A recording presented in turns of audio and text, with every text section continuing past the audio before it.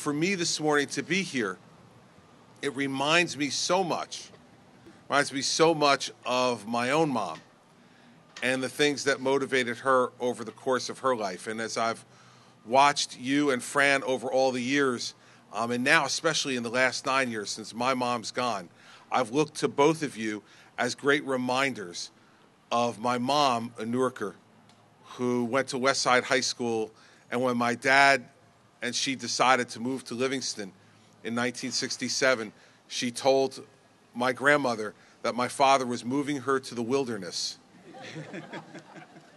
To the wilderness. She loved this city, and she always believed that the children in this city deserved everything that her children got in Livingston or any other children got any place else in the state. It's one thing to say something about it. It's another thing to actually dedicate your life to it. And you have dedicated your life to making sure that we get as close to that as we can.